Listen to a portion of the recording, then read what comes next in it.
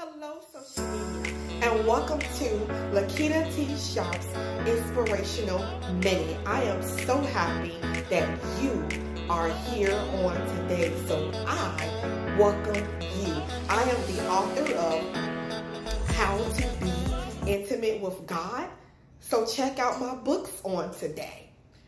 Well, there was a boy in the Bible, and his name was Samson.